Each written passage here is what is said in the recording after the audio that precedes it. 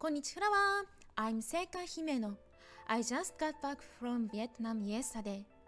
Ho Chi Minh City, the transit point, was hot enough to wear short sleeves, so I felt so cold in Japan that I almost caught a cold.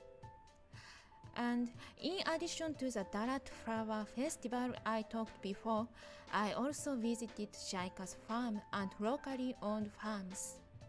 There were many other things in this trip, and it made me realize that I still have a lot to learn and do as a flower concierge. By the way, today is winter solstice, in Japanese Touji. It is the day with the longest night of the year. The winter solstice is about huge hot baths and pumpkin. And I found winter nana kusa. Eating them on the day of the winter solstice is said to bring good luck. I can't find a specific origin and I don't know when or who said it. But why don't you incorporate it into your dinner as a lucky item of today?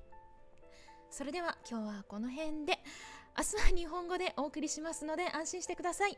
また明日、さようなら。